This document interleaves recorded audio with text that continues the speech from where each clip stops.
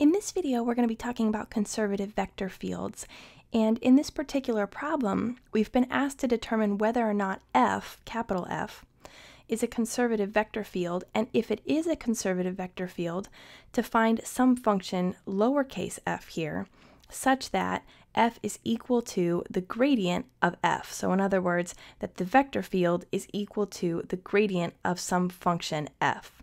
The vector field that we've been given to work with is this here, capital F of xy is equal to y e to the x plus sine y times I plus e to the x plus x cosine y times j. So according to the question, there's going to be two parts to this problem. The first is to determine whether or not f is a conservative vector field, and the second is to find this function f. So talking about whether or not f is a conservative vector field, there's going to be a couple of ways that we can go about determining whether or not it's conservative.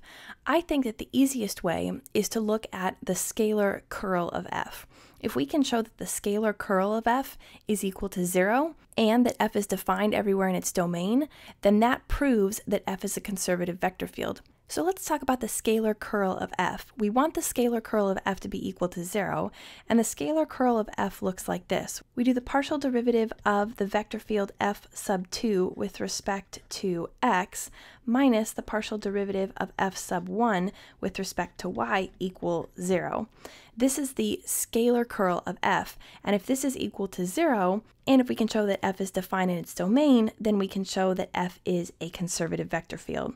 So how are we going to find these two values here? Well, to find this first value here, partial derivative of f sub 2 with respect to x, what we're going to do is say the partial derivative with respect to x of the coefficient in front of j here. So we're going to say e to the x plus x cosine y, and we're going to find this value. Now keep in mind that sometimes instead of the way that our vector field has been defined here, it'll be defined in a different way. So instead of having I and j in here, we'll have instead f of xy is equal to, and it'll look more like a coordinate point. We'll say y e to the x plus sine y, comma, e to the x plus x cosine y, like this. These two are exactly the same thing, and all we need to remember is that when we're finding this value here, partial derivative of f sub 2 with respect to x, we're going to be looking at either the coefficient on our j term here or this sort of y value inside the coordinate point, depending on how our vector field f is defined. So we're going to take the partial derivative with respect to x of this value here. When we do that, when we take the partial derivative with respect to x, we're going to get e to the x, that's easy. The derivative of e to the x is e to the x. The derivative of x cosine y is just going to be cosine y, because this cosine y here, when we treat y as a constant, just acts like a constant coefficient in front of this first degree x term here. So we get plus cosine y. Now when we want to find this second value here, partial derivative of f sub 1 with respect to y, what we're going to be doing is looking at the coefficient in front of this I term or the x value in our coordinate point, depending on how f is defined. Here, instead, we're going to take the partial derivative with respect to y of this value here, y e to the x plus sine y, like this. And when we calculate that, when we take the partial derivative with respect to y, again, holding x as a constant, this e to the x acts like a constant coefficient in front of this first degree y term. So we just get e to the x. And then here, sine y, the derivative with respect to y, is just plus cosine y. So now you can see we have both values. This one is equal to partial derivative of f sub 2 with respect to x, and this is partial derivative of f sub 1 with respect to y, like this. So what we can do is say this value here minus this value here, what do we get? Well, obviously we can see that when we subtract this value from this one, we're going to get 0, right? E to the x plus cosine y minus quantity e to the x plus cosine y is equal to 0. So what we've shown is that the scalar curl of f is equal to 0. So that's the first piece. The second piece is that we need to show that f, the vector field, capital F, is defined on R squared. And that's really just about looking at these two values here, the coefficient in front of I and j. And just like any other domain, all we're looking at is points where these values would be undefined. So if we have a fraction and we can get the denominator equal to 0, then that would be a point at which one of these values would be undefined. If we have a square root and we can make a negative value under that square root, function would be undefined there. If we have a natural log and we can get the value inside the natural log to be 0 or less than 1, then that would be a point at which the function is undefined. But these are simple polynomial functions, this y e to the x plus sine y and e to the x plus x cosine y. They're defined everywhere in the entire plane here, r squared. So since they're defined everywhere, and since the scalar curl of f is equal to 0, that tells us that capital F, the vector field capital F, is conservative. So those are the two conditions that we want to show in order to say that the vector field F is conservative. We showed that this was equal to 0, and we showed that these were defined everywhere in r squared. So we can conclude that F is conservative, and we're done with the first half of our question. Now, given that f is conservative, we want to find a function lowercase f such that the vector field f is equal to the gradient of f. Now, in order to do that, we again want to look at the coefficients on our I and j terms here, and we're going to set them equal to functions that we call p and q. So the coefficient on the I term is always our function p, and if we have f defined as these coordinate values here, then it's the x value in the coordinate point that's equal to p.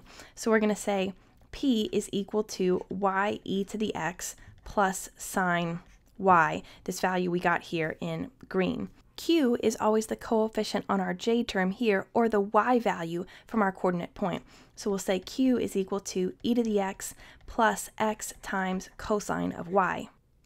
Now before we go on, I want to point out that the way that we've defined p and q, and we'll always define them this way, p will always be equal to the coefficient on the I term, q will always be equal to the coefficient on the j term. All we're really saying with the scalar curl of f over here is that the partial derivative of p with respect to y is equal to the partial derivative of q with respect to x. So this same thing over here is the partial derivative of p with respect to y minus the partial derivative of q with respect to x is equal to 0. So we can also, instead of doing this if this notation is confusing, to check to see whether the scalar curl of f is 0, we can just identify p and q, take the partial derivative of p with respect to y, and the partial derivative of q with respect to x, and then see if they're equal. If they're equal to one another, then this value minus this value will be equal to 0, and we can show that f is a conservative vector field as long as we know that it's defined everywhere in r squared. So that's another way to do it. But once we've identified p and q, we're going to change our notation a little bit here, and we're going to say that p is the partial derivative with respect to x of xy, which is equal to this value here, y e to the x plus sine y. So we're just changing the notation on the left-hand side. We're also going to say that q is the partial derivative of f with respect to y of xy is equal to e to the x plus x cosine y. So again, just changing the notation on the left-hand side. Once we have these, what we're going to do is we're going to look at the partial derivative with respect to x, and we want to get back to our original function f, not one of its partial derivatives.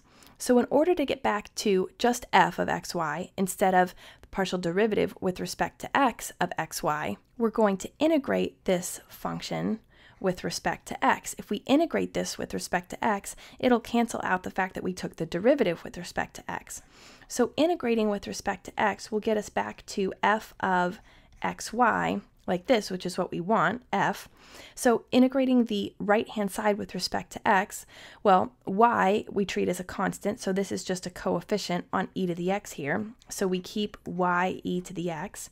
And the integral of sine y with respect to x, this is a constant, so we just have to attach an x to it, so we get plus x sine y, and we have our integral there. The only other thing to remember is that we have to then add to this some function g of y, because this is like adding c, the constant of integration, when we take an integral, but we have to add this function g of y because we integrated with respect to x, and we have a multivariable function here. So we have to add this constant, which is actually a function with respect to the other variable, y. Now this is great in terms of the fact that we have a function f, which is what we're looking for, but we need to solve for this value g of y. We can't just leave our answer this way. We want to find a real value for this g of y function here. The way that we'll do that is now we're kind of going around in a circle here. We're going to take this and take the partial derivative with respect to y. When we do that, we'll be able to compare it to this function, the other partial derivative with respect to y. So taking the partial derivative of this with respect to y, we're going to get f sub y of xy, or the partial derivative of f with respect to y, is going to be equal to, now here's where the y drops away, we just get e to the x, because e to the x is like a coefficient on this first degree y term here. X sine y, when we take the partial derivative with respect to y, just becomes x cosine y, so plus x cosine of y. And then the function g of y just becomes plus g prime of y, like this. Now what we can do, we have two different functions. Both are the first order partial derivative of f with respect to y, right? This left-hand side notation is the same as this left-hand side notation. So now we can compare the two, and you can see that they are both equal to e to the x plus x cosine y, except that this one has a plus g prime of y attached to it. If we compare those two together, if they have to be equal to each other, which they do because the left-hand sides are equal, since the left-hand sides are equal, we know that the right-hand sides have to equal one another. And in order for that to be possible, g prime of y has to be equal to 0 because there's no g prime of y term over here. If we had over here on the left-hand function e to the x plus x cosine y plus 6, right, plus some constant, then g prime of y would have to be equal to 6 because these terms, the e to the x terms match, x cosine of y matches, and we have no third term. But if we did, we'd set that equal to g prime of y. In this case, we have a plus 0. So we can say 0 is equal to g prime of y.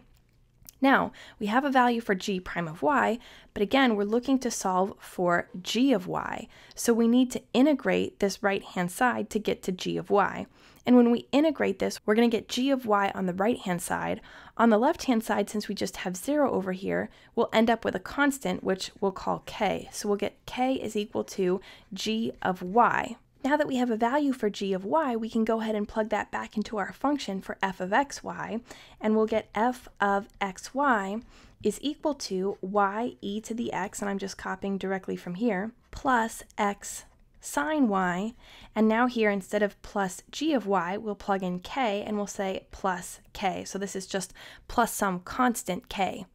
And now this is our final answer, and we can say that this function f is the function that satisfies this equation and tells us that the conservative vector field f is equal to the gradient of this function f of xy.